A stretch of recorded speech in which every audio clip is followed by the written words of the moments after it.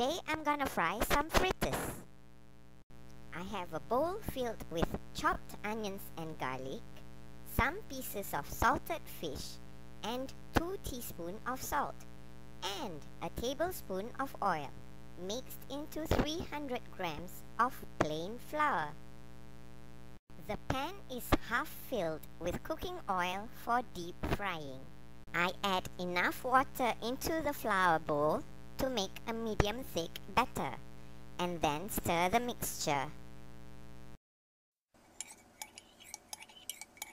I'm ready to fry the fritters once the oil in the pan is really hot. A tablespoonful of batter dropped into the oil makes a fritter.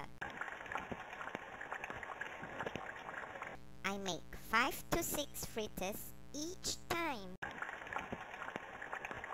After a few minutes, I turn them over.